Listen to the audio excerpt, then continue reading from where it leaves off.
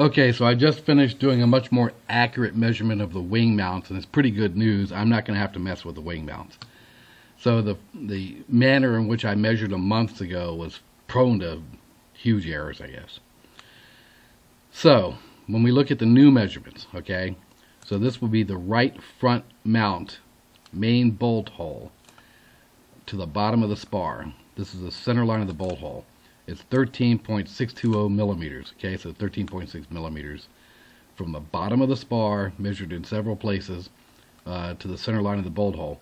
This is where I've taken wooden standoffs on the bottom of the spar, put a piece of angle iron under that, electrical taped it all together the length of the spar, and then used that as a basis for measurements, and then subtracted the difference between the top of the angle iron to the bottom of the spar, and then divided the bolt diameter in two, and that means it's 3.14 millimeters.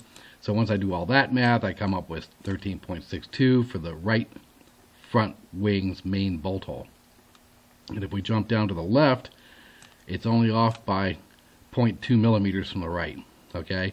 And this was me having to move the wings around and reset up this entire measurement thing a second time. So these two are pretty close to dead on the fronts, okay? Same thing for the rears. You'll notice it's a big difference, 11.725 and 11.60.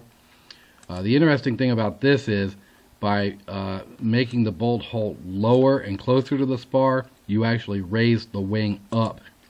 That means that we end up with a rear mount is higher than the front, which is possible. This is wrong. That's an old note. On average, between the two wings, it's 2.0375 millimeter difference between the front and rear, and that results in a negative angle of incidence, not positive. And of course, we don't know on the pipes that hold the tubing that holds the wing to the frame.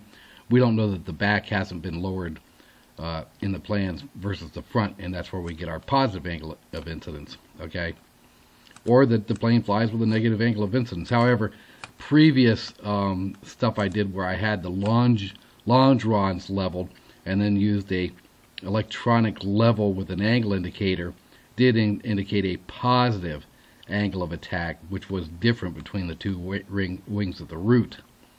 Okay, 1.65 and 2.1. So I suspect that the rear tubes are lower than the front tubes. I got to verify all that. But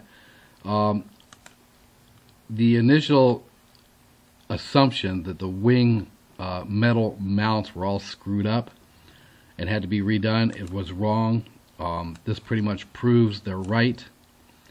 I'm going to go back and measure them a second time just to double check and validate all this, because one of the things you have to watch for is when you use your little electronic measuring calipers, the aluminum angle can bend down if you put too much pressure as you expand it to get your measurement by almost a millimeter or more. And I caught that doing the second measurements.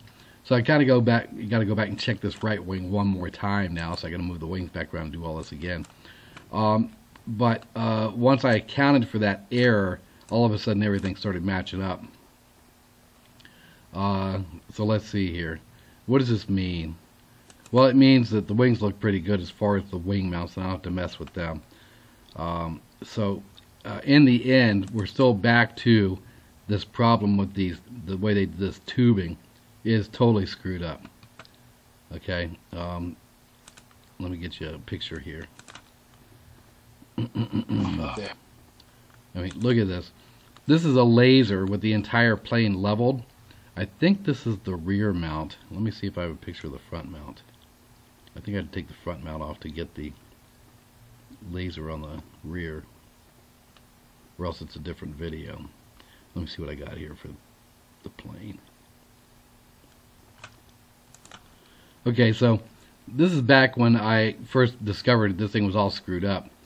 And this is the front mount, okay? And you can see that the front mount appears to be off sideways. And I think I verified that one of the tubes is cut wrong. But the left and right level looks pretty good, okay?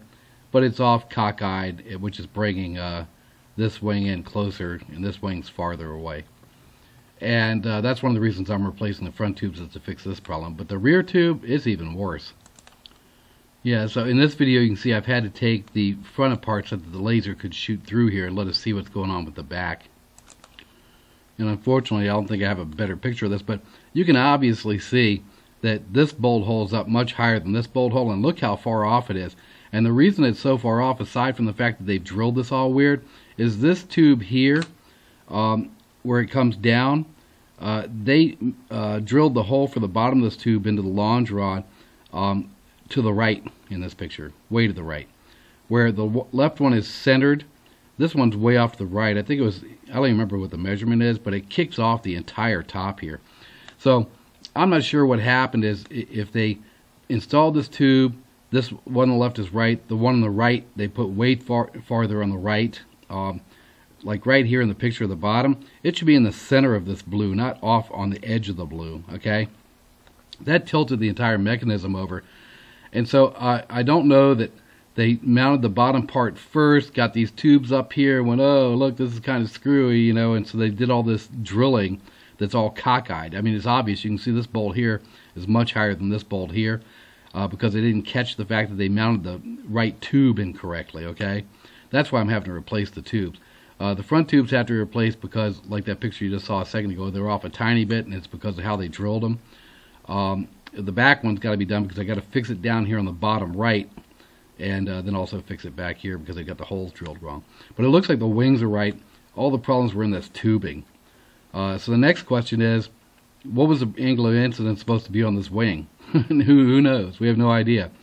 I think I had that one picture I showed a second ago. It might be this one. Actually, yeah, well, anyhow, I'm not going to worry about it. It's like 2 degrees.